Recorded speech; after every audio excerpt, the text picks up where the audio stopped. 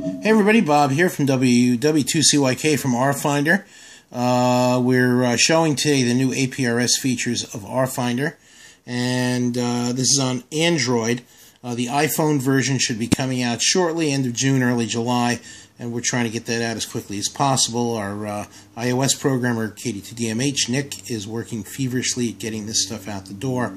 And as well as the Echolink capabilities. We're just waiting on something from Jonathan K1RFD for the Echolink side. But today I'm showing you APRS.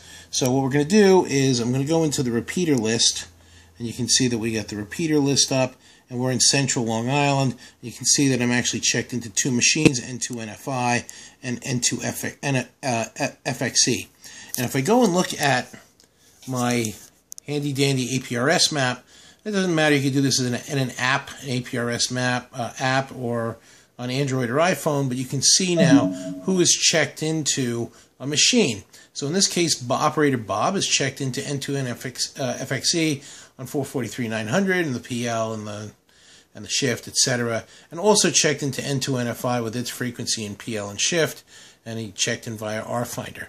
So this extends the social features that we already created, where you can see in the list who's checked into what.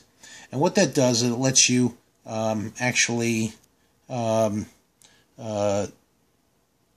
it lets you, and what I'm going to do is I'm going to check into another machine so you can see how it's done. And now we're checked into OQI. And what this does is it lets you collaborate with people and show them where you are checked into, what repeaters you're monitoring, so that they can find you. So this will make it easier for people to find active machines in the future once lots of people start using this. And also people that aren't using RFinder will be able to look on an APRS map and actually see who's checked into machines also. So we're trying to include people that are not using our RFinder also as much as possible.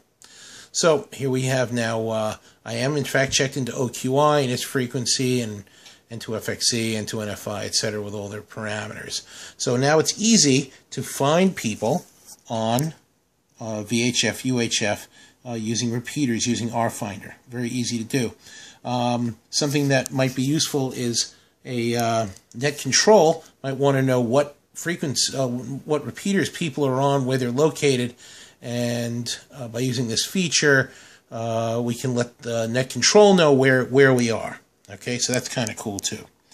So I'm on the main screen of RFinder now. I'm going to show you how this is all configured. If I click Menu and I click Application Settings, and you can see that we're now into the application settings. And here's our social settings. We have refresh frequency. I have it set to 2 minutes. You have a variety of choices for that. The check-in timeout. I have it set to 2 hours. Off the map after 2 hours automatically. My name, so that the text can know who I am on the map. And APRS update frequency. If I'm moving, I might set it down to 2 minutes. If I'm stationary, I might set it up much higher than that. Or if I have a radio in my kitchen, I might set it for a year. There's an option for that also. And what SSID I'm using. And am I using the device location settings to get my fix? So that's how you configure it. Very, very simple to do. And now you can check in, check out of machines, and you don't actually have to have APRS equipment to do it. Just do it right inside of the RFinder client. So that's about it on APRS. Thank you very much. Have a great day. And 73s, thank you all for your support, and keep your suggestions coming.